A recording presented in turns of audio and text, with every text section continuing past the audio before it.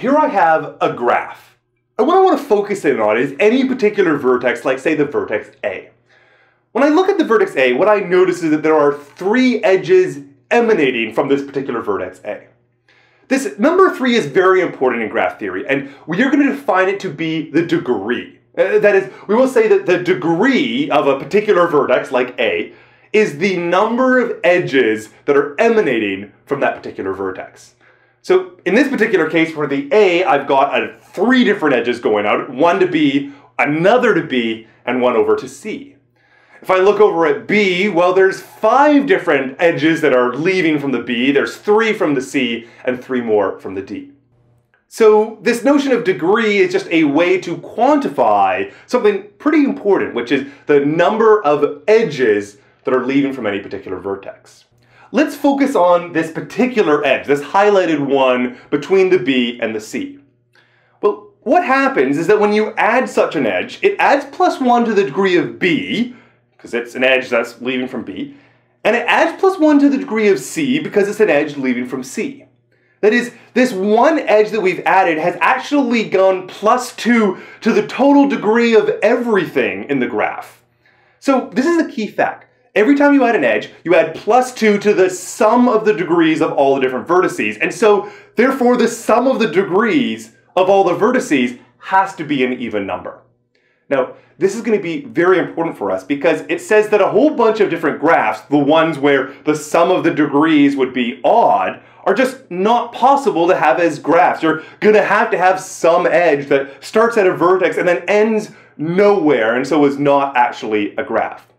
And we can use this to rule out a whole bunch of things. So for example, consider these 2 pairs of examples. I've got 5 people. And among those 5 people, there's different friendships between them. Some of them are friends and some of them are not friends. And the first question I'm going to ask is it possible that everyone in those 5 people is friends with exactly 2 other people? Not 3, not 1, exactly 2. Okay, so let me begin with some person called A.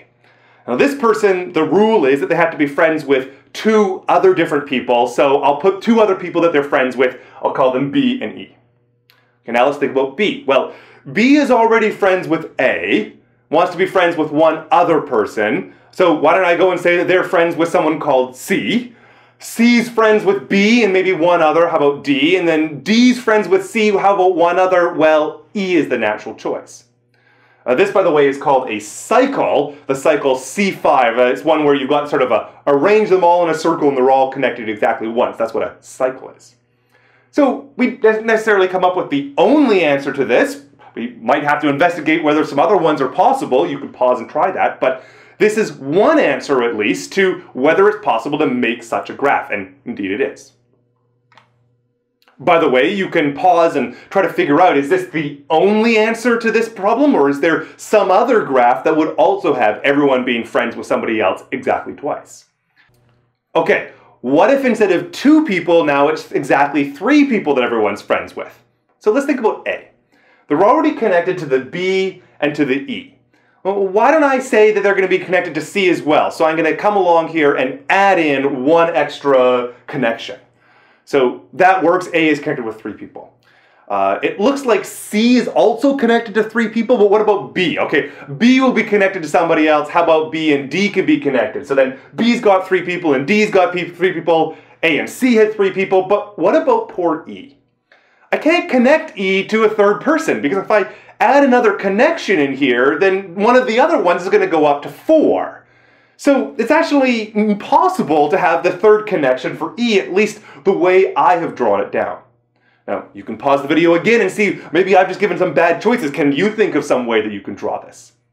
But it turns out that no matter what you do, it's impossible, and the reason is because of degrees.